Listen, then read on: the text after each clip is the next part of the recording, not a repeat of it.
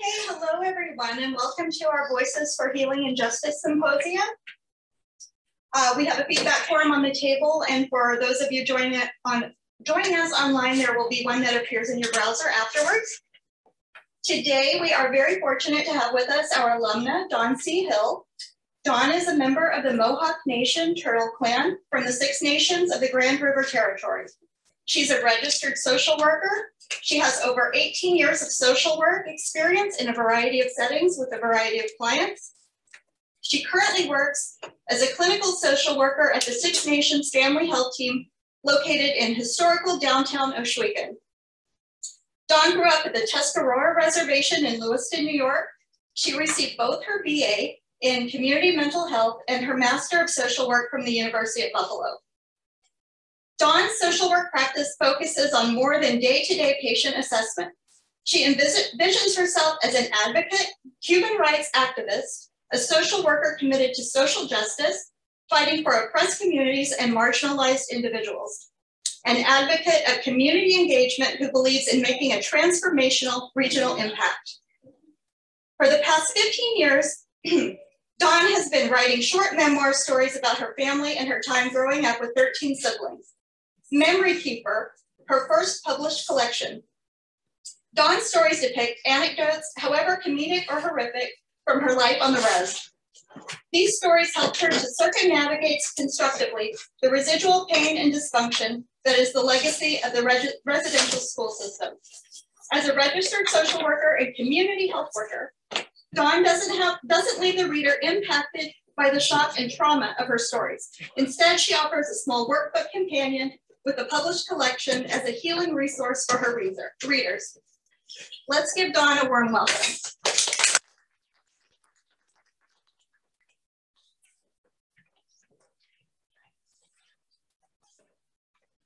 Ego, Seguego, Jungiats Dawn Hill.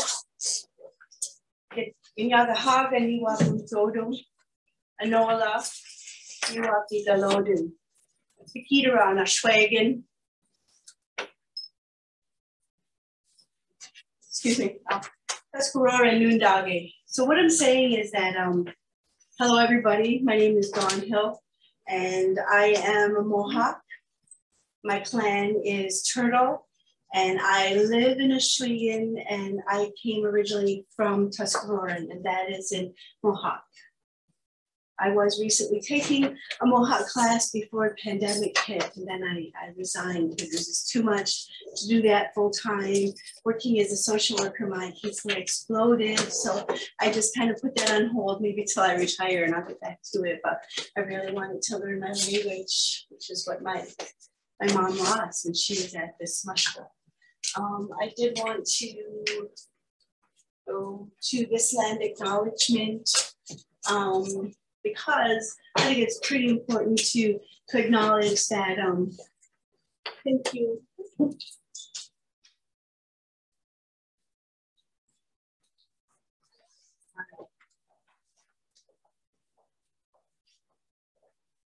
Pretty important to acknowledge that the land that the University at Buffalo is on is traditional Seneca land. And also, there is a lot of nations who still live here. The Tuscarora Nation is very close as well over in Lewiston, Sanborn area. I know there's a lot of Mohawk and Yagahaga people, a lot of Cayuga, which say Diacono. I'm not going to say Onondaga in the language because I can't say it, or Seneca in the language. But yeah, there's still a lot of indigenous people who live and work on these territories. And the territory that we're on is also covered by that one dish and one spoon wampum. And to me, it's about always being open to help others. You know, if somebody shows up, you help them in any way that you can, whether it's feed them, you know, open your home to them. That's what that's about. So I think that to begin, I just wanted to start with a reading from my book. I'm just going to read the first little chapter. Maybe I should say this, back up and say that this book was not originally intended to be a book at all. This was just me writing kind of as therapy, writing as therapy for myself. I was you know, working as a social worker. I was raising a family, doing internships, and I was pretty, you know, I had a full plate, and sometimes it was a lot. And I was off work for about 9 months at one point. And so that's when I really started writing. Every day I wrote something. Never really intended to put it together as a collection at all. To me, it was like EMDR. You never know, I'm in the processing and you know what I mean. Sorry. Anyway, so for me, writing was like EMDR in that I wrote stories that were very, very detailed. I got things out of my head and onto paper. And in doing so, I cut that emotional tether to those memories. So when those memories came up again, whether they were triggered or whether they just came to my mind, the emotional dysregulation didn't come along with it. I no longer wanted to, you know, that fight or flight. My heart didn't start racing. I didn't want to run out of the room. Instead, it was just a memory. Like, yeah, I walked to the store and I got candy as a kid. It no longer impacted me the way it once did because I wrote it all down and processed it through writing. So I am going to write a story, and I didn't grab a book. So hold on, let me just grab a book out of my book page.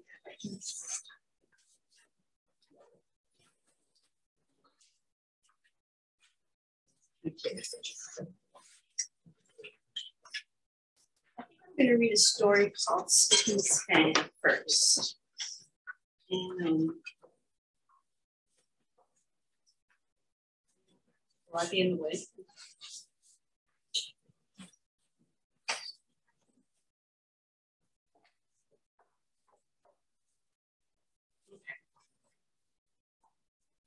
I woke up one morning and my first thought was of my mother. I thought about the 2 pictures that were sent to me on Facebook. They reminded me of mugshots that were taken when you're getting arrested and processed, when you're facing a night in the slammer after some altercation or breaching some law. One was a side profile, that one. The other one was a full-on frontal of a 9-year-old face. This 9-year-old girl hadn't lied about anything, hadn't stolen anything, hadn't assaulted anyone. Her only crime was being born brown in a world that doesn't value that color. She hadn't been arrested or processed through any judicial system for her crime of being an Ungwihoi child. Ungwihoi means like the original. She wasn't about to spend a night or two in this holding cell referred to as the mush bowl. She spent 7 years there from the age of 9 until she turned 16. I'm just gonna show a picture of,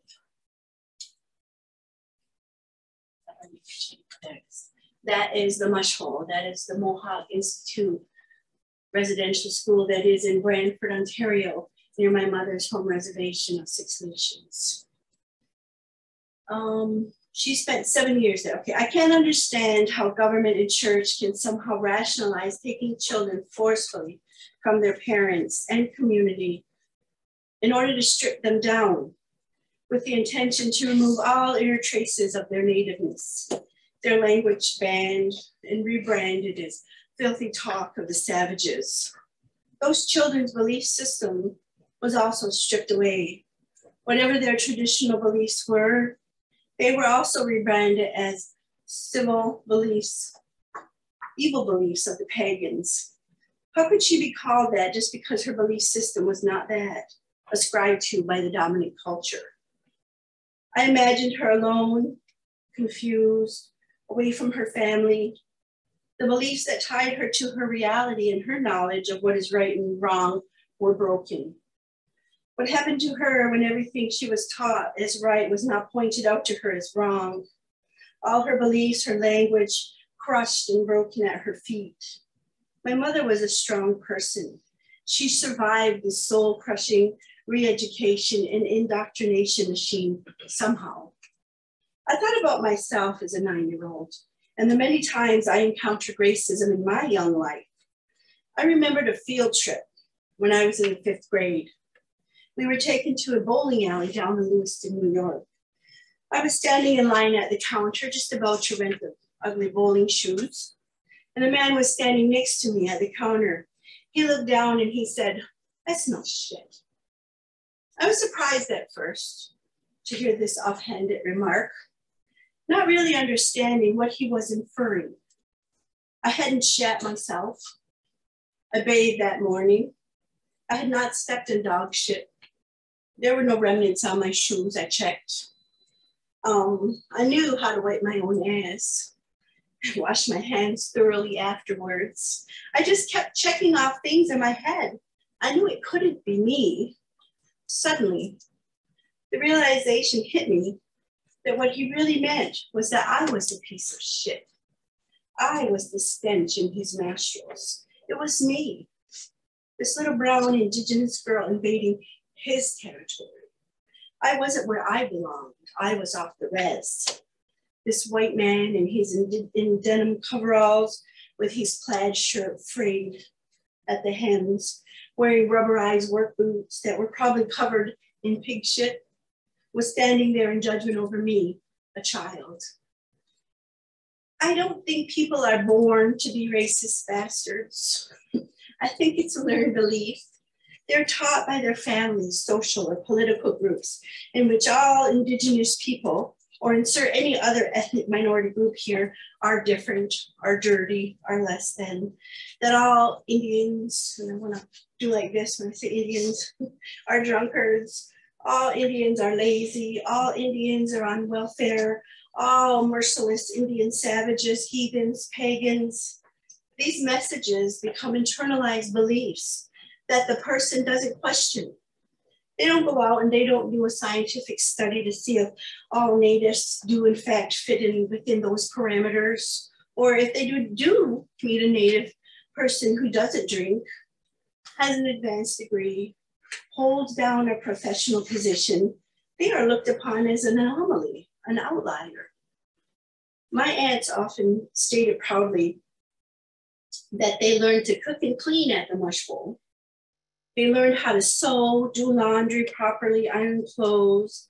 They were trained to be domestics because, of course, back then in the 1930s, they couldn't become anything else. Could they?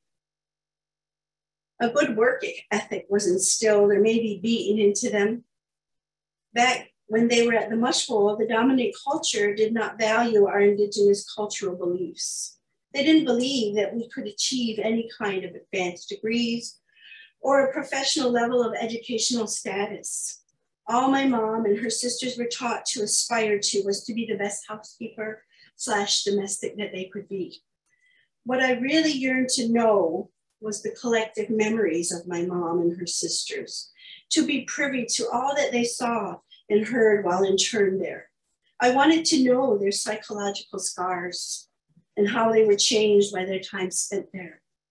None of them were ever branded with an assigned number on their arms like the Holocaust survivors were, yet they endured abuse, they endured pain, they endured starvation, they faced linguistic and cultural obliteration. What they suffered is what I needed to know. How did becoming survivors after all they bore change their brains, change their beliefs? What did their confinement do to them? What is the legacy of abuse, neglect, cultural genocide? Thank you.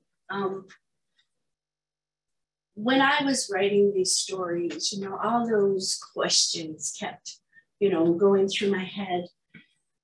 Coming here to UB and learning so much about trauma, even taking that trauma certificate course in addition to my course here. Trauma was something that I was really interested in. I wanted to know the impact of trauma on our brains, on our bodies. They talk about epigenetics, they talk about our DNA being changed. And I really think that that is so right, blood memory. So that was kind of where my whole interest in finding out what trauma does to people. How does it impact you for the rest of your life? And I just want to share one more story. This is the first chapter maybe I should start it here, but I love that other chapter too, because to me, it just seems that even though, you know, it's 2020, racism is still out there, you know, the stereotypes are still out there about us. This is called Dissociation Part 1, and I'm just going to take a quick drink because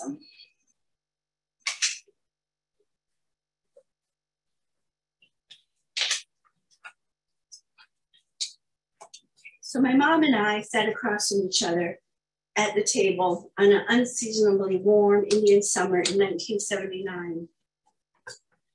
The dining room table sat at the far end of the living room. Behind the table was an oversized mahogany buffet that was chock full of my mom's beads and beadwork in various stages of completion. In the corner of the room was her matching mahogany curved glass china cabinet that held all her treasures. Our dining room table was so old, it could probably have qualified as an antique.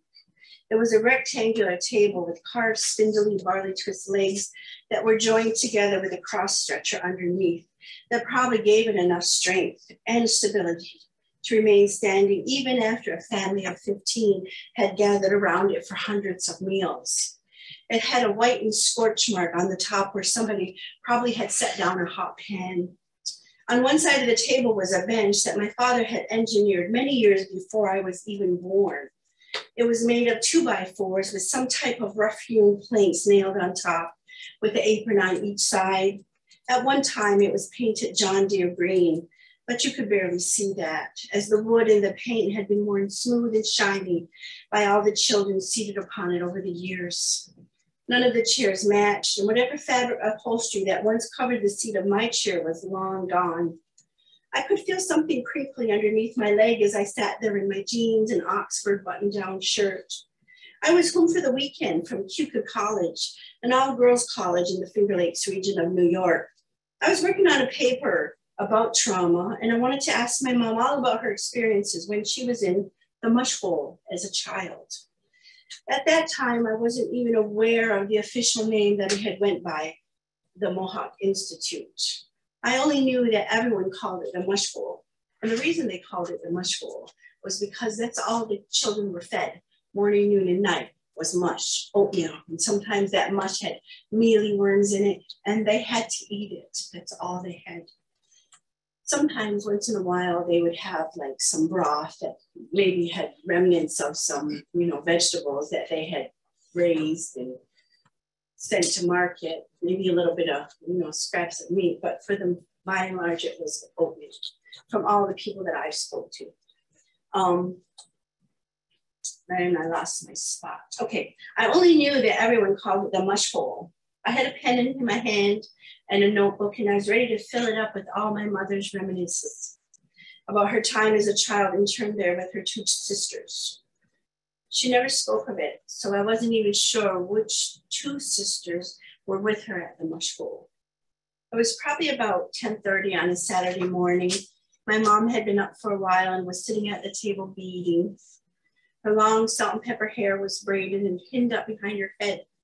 That morning, it was a little unruly and wisps of it stood up around her face. My mom was once a beauty.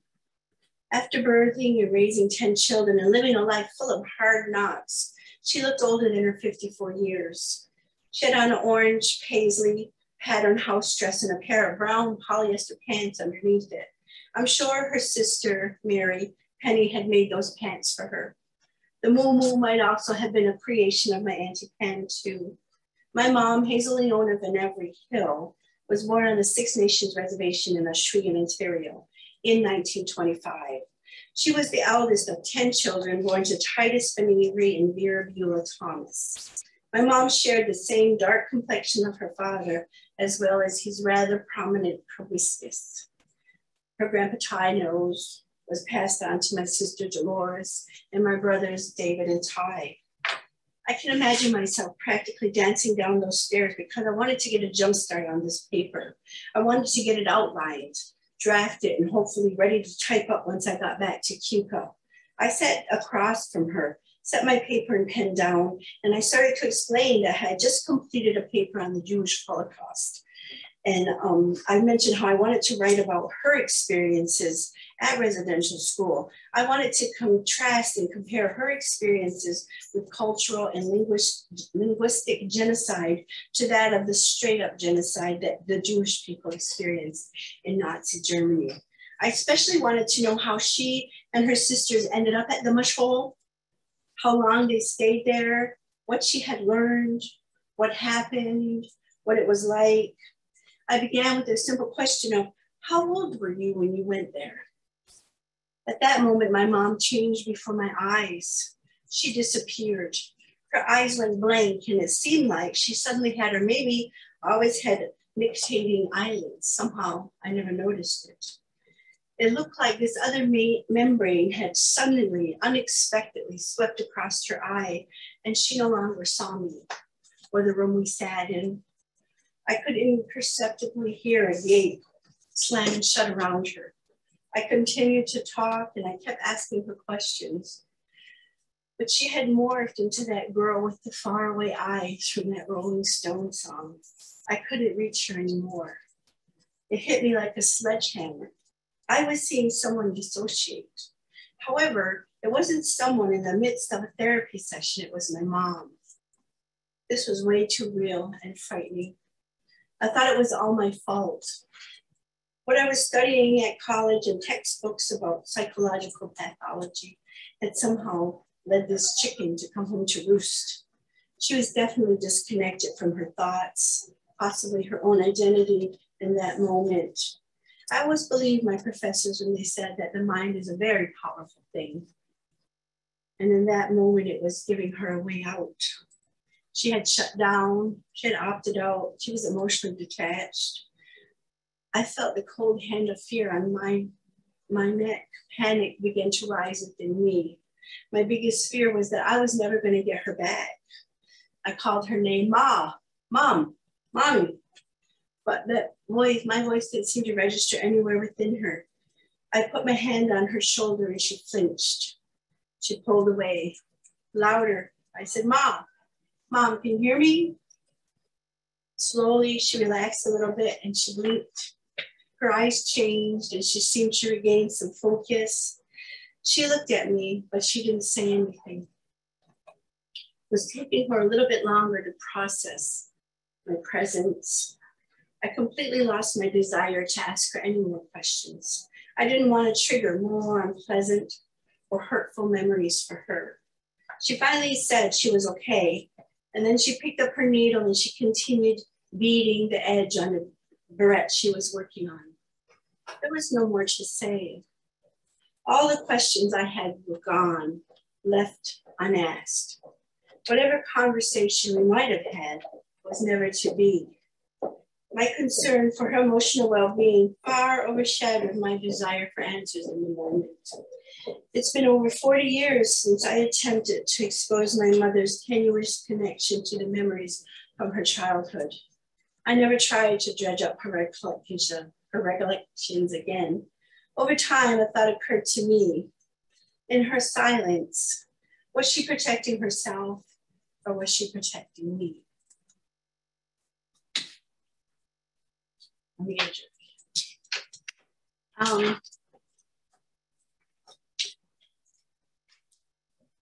I thought often about all that my mother might have endured at the mush hole with her two sisters. And in September of 2017, when I had moved from Tuscarora over to Six Nations, they had an Orange Shirt Day. Orange Shirt Day is, remembrance of those children who were at residential school. So I wanted to go. I wanted to go and it was at the mush hole, and I wanted to be there and see what was gonna, what the program was gonna be about. So I have an older sister who lives at Six Nations, and I asked her, I said, hey, will you come with me? I don't want to go alone. And she was like, absolutely not. I'm not going. I am not going to be an Ajituis. Ajituis in Mohawk means a crybaby. I'm not going to be a crybaby all day at that place. I'm not going. And I said, come on, I'll buy you a t-shirt. And that wasn't enough. She said, no, I'm not going. So September 30th, 2017, I got in my car and I drove from Six Nations to the Mohawk Institute, which is now known as the Woodland Cultural Center. and which is still standing today, because all of the people at Six Nations, they kind of did a vote.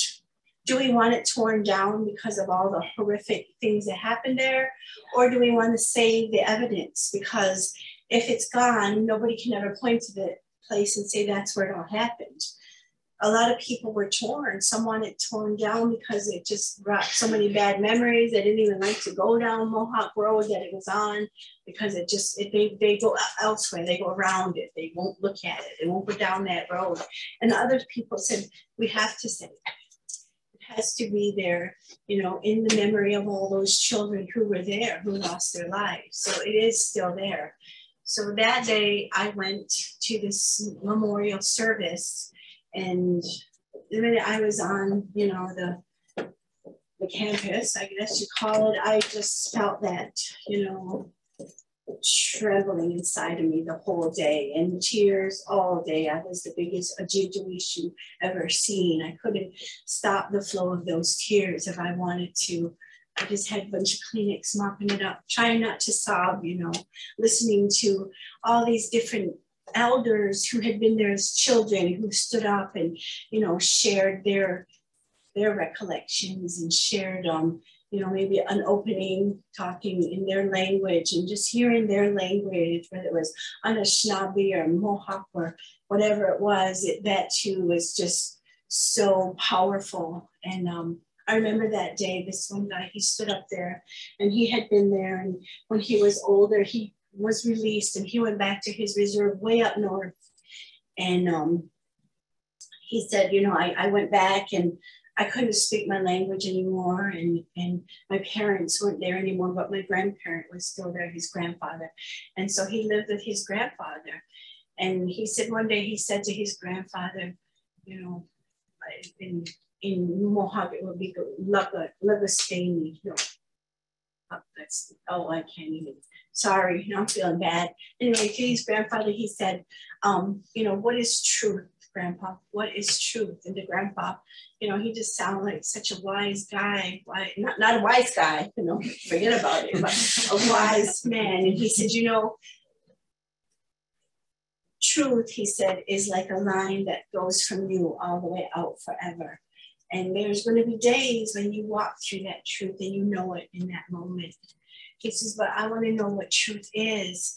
My boy, there will be moments you'll know the truth, but I want to know all of it. You won't ever know all of that truth until, you know, someday in that other place you'll know the truth. And that just, you know, of course, like a big Ojibwe, it was just so real. And then he talked about how on the grounds there, his daughter took a picture of his grandson. And when they looked at that picture, there was two little boys standing there, not one. And that too, that story as he said it, you know, the hackles on the back of my neck stood up, and I knew it was right. I knew it was true, because to me, there were so many little souls still there. Afterwards, after all the survivors, everybody ate. While I was eating and something, I was sitting there talking to my sister-in-law, and all of a sudden the colors just had drained out of my face. She said, what happened? What happened? And I said, something just grabbed my ankle under the table. And I looked down, and I wanted to say it was probably just a cat or dog touched me, went by me, but it felt like something had touched my leg, and it just, yeah. I know that right now they have all of the grounds all mapped out, you know, spray painted, and there's a survivor secretariat that all of the survivors are on, and they are the ones who are directing the search right now for unmarked graves on that campus, on that area. And to me, my biggest worry is, you know, what's going to happen to our community when they find bodies there, and I know they will. And because it's the survivors, they are going by what they know, what they've been told. There's bodies here, there's bodies there. I heard they put bodies over here. There's bodies in the dump. So I know that those little ones are going to be found, and it's going to be hard on our community, just like it has on other communities across Canada. So I wanted to read a poem written by my son. And this poem, I think, was I don't want to say the big impetus, but it just really made me stop and think about what is it that happened to my mother? What is it that she endured, that she survived, that she changed from? So let me just have another drink.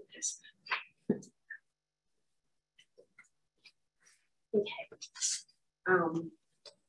And as a matter of fact, my son is sitting here today. Jordan.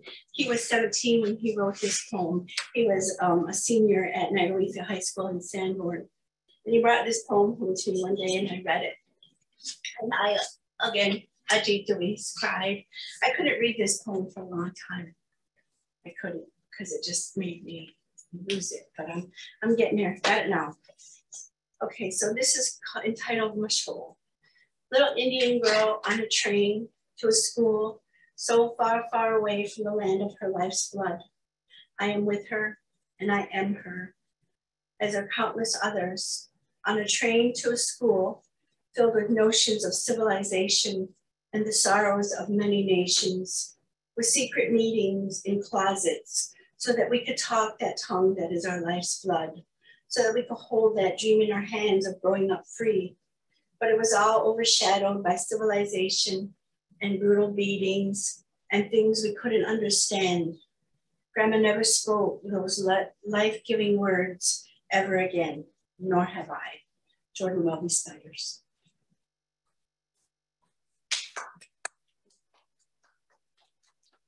I wanted to just go on and touch on really quickly, you know, writing as healing, and also talk a little bit about land-based healing.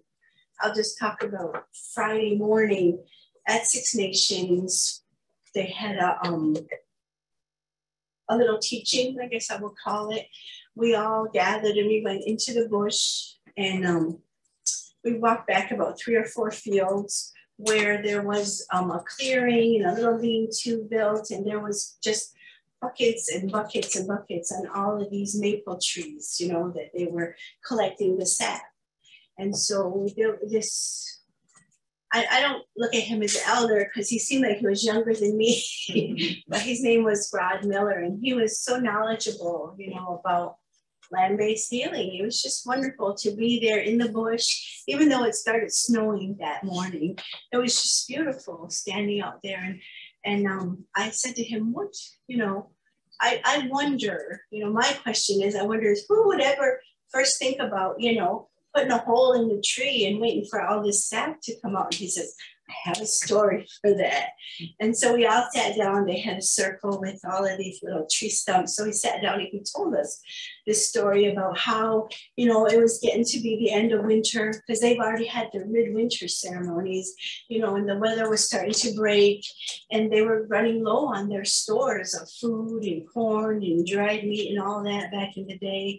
So this one warrior, whatever you want to call him, holy man, Haudenosaunee guy, he left the longhouse and he went out and thinking, I got to get some food. I got to gather something for us. We're running low. So he was out walking and walking and walking. He never saw any game. He never saw nothing that he could bring back. And so he thought, I'm not even going to make it back. I don't have enough energy. I can't do it. So he sat down, kind of slumped against a tree, and he saw these squirrels, and they were going up to this tree, and they were like drinking or eating something, and he kept watching them. And after that, you know, they were doing somersaults and backflips. Maybe not, but, you know, sounds good in the story. And so he kept watching them, and he thought, what are they doing? You know, where are they getting all that energy? They just got energized.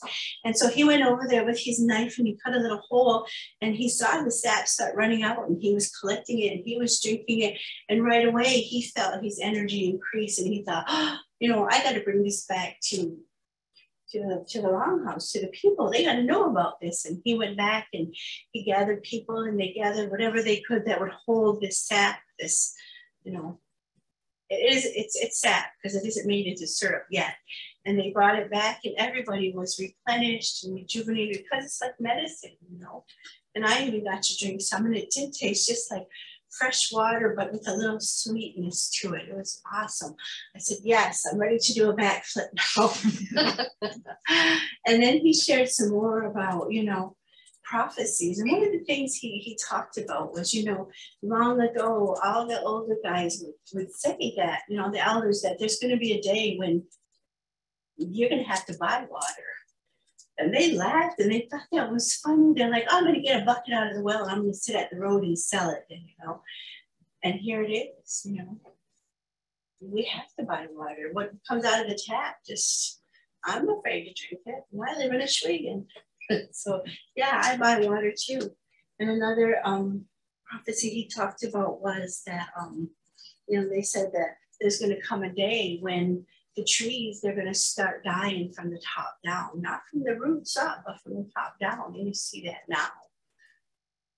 Yeah, it was a very interesting day. I really enjoyed it. And I just felt so calm, so, you know, everything that had been on my plate up until then was gone, because he did a meditation where we had to close our eyes, and he talked us through this whole meditation, and it was about being in a longhouse back in the day, waking up, you know, when you're on your little cot and you're in there and you can smell the fire, and you know, you get up and all the people are talking and the fires are getting lit down the line, because a longhouse, the whole village lived in there. So it was awesome. I had a very good day. And after that, I did feel very relaxed and let go of so much that was going on in my mind.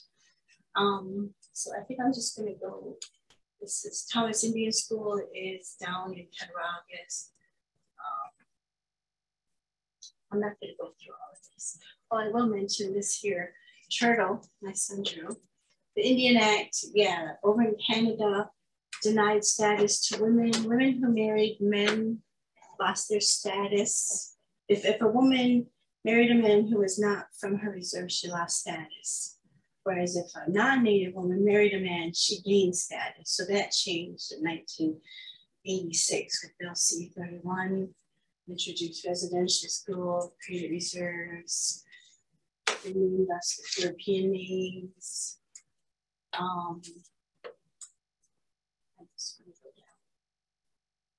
There's a residential school legacy. Yeah, that's what it's all about, is that, you know, we were all gathered up and sometimes taken right off the streets and put in these schools and told that our languages were wrong. Oh, look at that Weaver. I wonder who that could be. Absolutely. Told that our languages were wrong, that they were just, you know, evil, bad, not right. And that just really tore people down. The whole Fort Carlisle school, Colonel Richard Pratt started the whole thing by saying, yeah, we got to kill the man to save the Indian. Kill the, oh, I got that backwards, don't I? Kill the Indian, save the man. Oh, Lord, I can, you know what I mean. And actually, in February, I went to visit my daughter down at Penn State, and on the way home, I saw Carlisle, you know, on the overheads, and I'm like, oh, and I just pulled off the highway and I went there, and I put it in my GPS to go to the Carlisle Indian Industrial School. It was like 8 miles away from where I got off the highway, and I had never been there before. Whew, I got there, and you know, that feeling, I had it there. It was just shaky. I just felt shaky, and I felt sick being there. And I don't, yeah.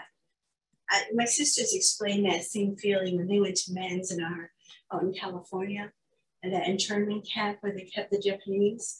They said walking around there in that area where all these Japanese used to be, that's the feeling they felt too, that, oh, shaky, sick, not right, something's wrong here. That's what I felt there. And my GPS says, you arrived at your destination, and I was in a parking lot for an Amway store. So I got out and I went in and I asked the guy, do you know where this Carlisle Indian Industrial School is? And he looked at me and said, oh, no, I don't, never heard of it. Don't know nothing about it. And I was kind of taken aback because, you know, how could you not know? But I walked out. He said, but there is a Army depot next door. So I just drove that way, and about 100 feet was this great big sign. Look at that great big sign. Was that sign right there. was just on the other side of the railroad tracks. That's all that separated his parking lot from that. But he looked at me dead in the eye and said, no, never heard of it. And across the street were all these little gravestones of children with names on them, like Jack and I don't even remember. Yeah, it was pretty emotional just seeing that. But they did not save the evidence there. There's no building that you can go to. And so I went back to my car and I saw where it said visitor center. So I drove there, and the road that I had to turn down was called Jim Thorpe Road. And my step-grandfather actually went to Carlisle with Jim Thorpe. So I drove over to the building, but it was closed. So then I had to leave through this checkpoint, and the men in the checkpoint were had already been yelling at me, "Lady, get your car off the road!" And it was off the road, and it was like 8:30 in the morning, and there was no traffic, but they were, you know, I felt like I was being heckled. So I pulled up to their little checkpoint, and you know, I have a Canadian plate on my car, but they looked at me and they say, "Man, do you have some U.S. government ID?" So I reached in my little purse and I got out my U.S. passport because I was born here. And he didn't even take it. He didn't even look at it. He didn't see if it was mine. He said, "Oh, go through." So, you know, that little feeling, I had that day. I felt it still. So I just want to quickly talk about, I want to talk about that real quick. Culture, you know, to me, culture is pretty complex. That little doll there is a doll that was made by this lady from my reserve called Mildred Garlow. She's long gone, but all her work was done in purple velvet, and that's what that little dress is. And to me, beadwork is a big piece of our culture. Those pots, those are from Six Nations. That little, it's a strawberry basket that was made up in St. Regis. And all my books, I like that one right there. If you could poison us. Yeah. All right, anyway, so moving down.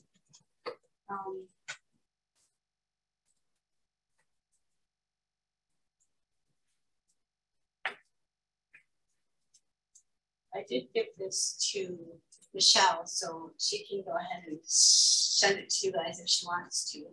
But this is what I really wanted to talk about, that expressive writing can be so healing for people. And like I said, it can be, to me, it was like, you know, because I've done EMDR and with my clients and myself, and that's what it feels like, cutting those emotional tethers to that emotional dysregulation that we feel sometimes. It helps to reduce the stress, the anxiety, you know, those perseverate. I can't even talk today. All those thoughts, those racing thoughts, you know, that you just get stuck on something. It helps to get that all out. Helps your mind to have some clarity, and yeah, helps us to make sense of our own story. Narrative therapy, right? Mm-hmm. So, and guided, detailed writing is helpful too. One of the things that I talked to my supervisor at work is that, you know, once COVID, you know, is done and we can do groups and meet, I want to do like a 10-week writing group. You know, I want to teach writing is healing. I think that would be wonderful. I think that would be so helpful. Because sometimes people don't want to give voice to what's going on, and if they could write it. And I haven't talked to my publisher yet, but I'd like to maybe put together a little book that writings. That would be amazing. And I think that's the biggest thing, is that it has to be authentic. It has to be genuine. It has to be your voice, right? For that healing to happen. Yeah, telling a story in a really coherent, complex way. Even if they're little short stories, those are so helpful to get that out. Transformative, I think that's a big word for sure. It transforms all that chaos that's going on in your mind, and it gets it all out. I like to call it a brain dump. I really, you know, practice that with my clients is I want you to go home and I want you to get out a piece of paper and I want you to just sit there, give yourself 10 minutes, 15, 20, whatever you need and write everything that's going on in your head and bring it to us, to me. And let's look for themes in that. Let's check that out. See what's going on in there. So yeah, I think writing is healing. I know it is. Storytelling is healing. I mean, I love to tell stories. I do. Yolalados is she tells stories. And that's what I do. And that's, you know, all that intergenerational, transgenerational, all of that trauma is in there. And I think by writing, I think this would be a really good thing for the community once, you know, we get the results of all of those radar, penetrating radar. We're going to need something to help the community for sure. When we talk, my caseload has already exploded. I can't even imagine what it's going to be like. Why is land important? Because there's a connectedness, there's that reciprocity with the land. It's really important to who we are. You know, I look at us as stewards, right, of that land. And land-based healing, as we were walking back from the collecting the sap, I asked Rod, I said, how would you describe land-based healing? Because, you know, there's not much out there. I did a literature search, and there wasn't much to be had. And he said, yeah. He said to me, it's about living. It's about being on the land. That's what it is, you know. He said, this guy came up to me. He goes, whew, I found this really great therapy. It is going to help everybody. It's so cool. I got to tell you about it. He said, what is it? You take your shoes off and you go outside and you walk out in the bush and on the grass. And I found out that, you know, the earth has a heartbeat. And he's like, oh, yeah, we knew that.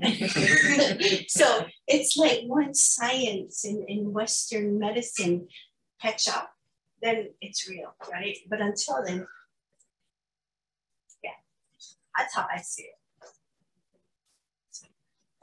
To me, that's what land-based healing is about. Is just, I look at it too as mindfulness, right? A mindfulness practice. And this is one of the things that I ask my clients to do when they're having so much trouble with anxiety, you know, panic attacks. Is, okay, here's what I want you to do. I even did this on the phone with somebody because I've been working from home doing phone counseling. If you can imagine, I could never imagine that when I was here going to school ever. You had to be in the room, you had to see their, you know, their affect, and you had to see their body language. I couldn't imagine doing it on the phone. I've been doing it for 2 years on the phone, and it's doing all right. But the one girl, she was like, couldn't breathe, was crying. I said, take your phone and walk outside. Go outside. It was really windy that day. I said, look up in the trees and watch them trees move. I said, breathe, just breathe. Pretend like you're that tree, you know? And so she was like, hey, oh, she said, yeah, I feel it. I feel so much better. We were able to go back in and, you know, maybe we should have stayed outside, but it calmed her, just calmed her right down to just stand there and watch the trees as they moved, you know. To me, that's what land-based healing is about, is being out there, whether you're sitting by the water and watching the water go by. I remember as a kid, you know, being outside every day and just watching the leaves fall and making little crazy ships out of popsicle sticks or whatever, you know, and throwing them in the water in the springtime because it would go by, you know, that little stream, or walking a couple fields back and, you know, getting an old gas tank and riding that gas tank down the creek, you know. And I think about kids these days, they are on their little, my sister's husband calls them the dingy dingy. They're on the dingy dingy all day, every day. Those kids have never been outside. They've never walked through a field in the springtime that just, you know, was plowed up and lose your boots in the mud. They just wouldn't, they don't. And that's what they need to do, I think. That's what land-based healing is about. Going and sitting at the water with your fishing pole and just relaxing and breathing and laying on the ground and looking up at the stars. That is just so relaxing. it's letting go of all of that. Yes. Is it okay to ask a question? Certainly.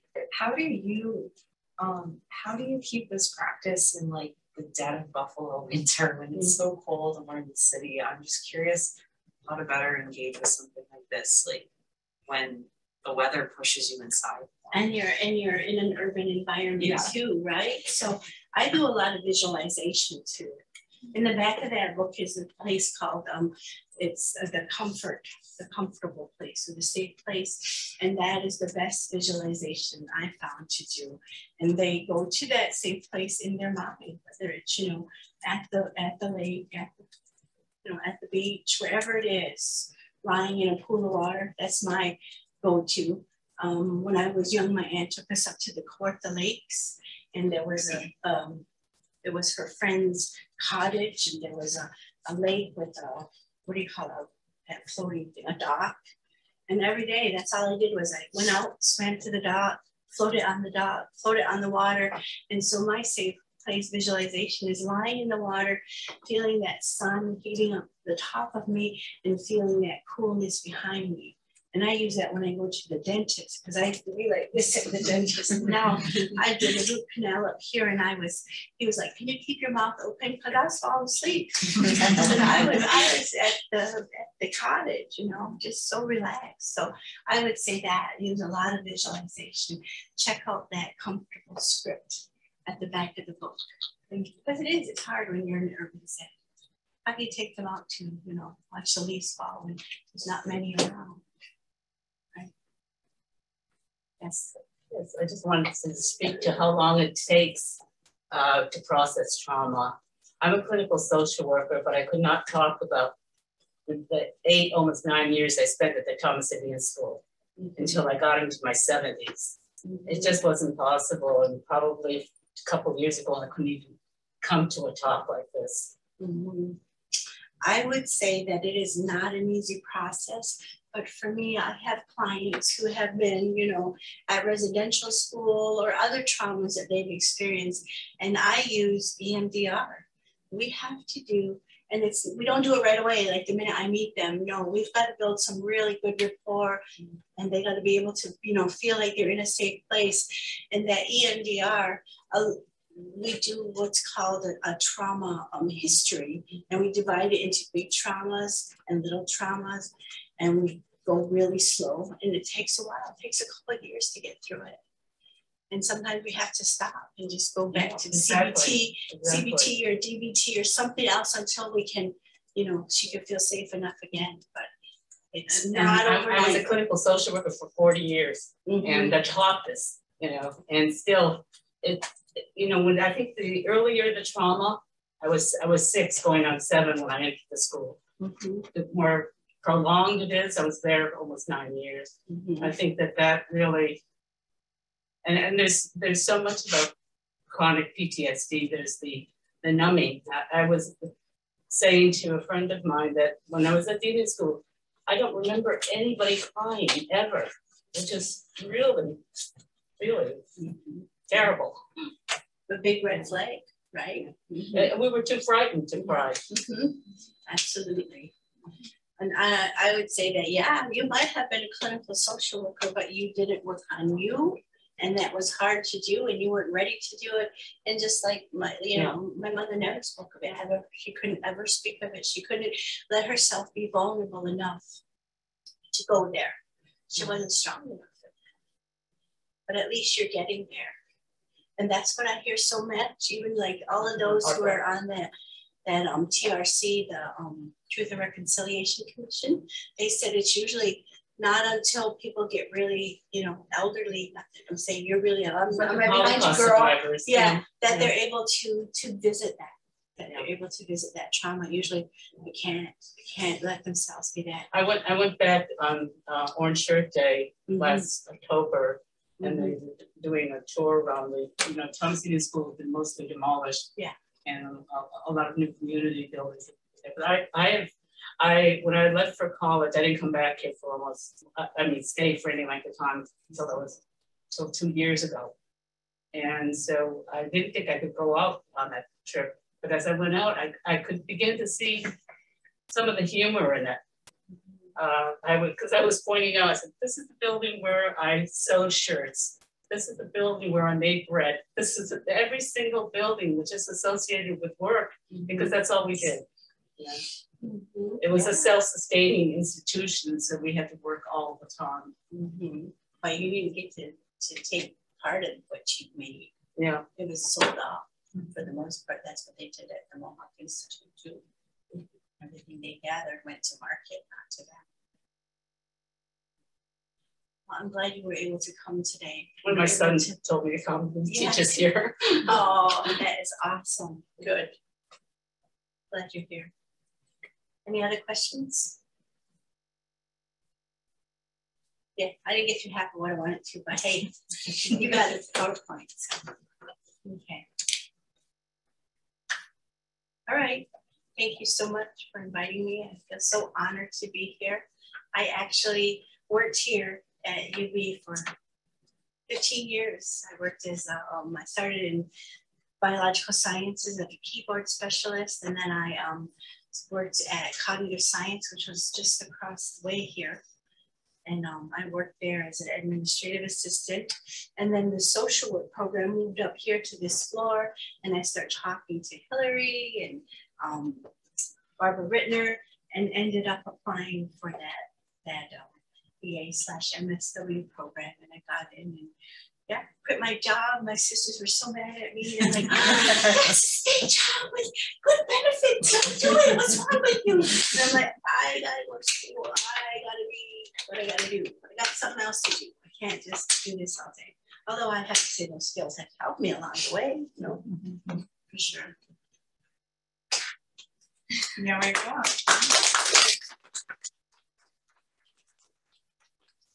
You mentioned that this book is for sale right out in the hall. We've got talking leaves here if anybody wants to pick up a copy of this book, because I've got mine, and this has been so meaningful for me to have you here, and I can carry this piece with me because your words have power. Thank you so much. And we don't have to rush out of this room, so people can do odds and ends, but I gotta get ready for my class. Okay, all right. Thank you. And in the back of that book is also like a workbook, a companion with a book, my 5 favorite forums, exercises that I do with people. And I think the brain dump is in there too. Love that brain dump. And I didn't want to put them in there. My publisher said, hey, I got this idea. Why don't you put some of your worksheets in there that you use with your clients? I'm like, no, it's social work. Think about it. And I did. And I come back, I said, yeah, that's a good idea. And I am so glad that I listened to her and considered it, because that I have gotten good feedback that they really use those exercises. Okay.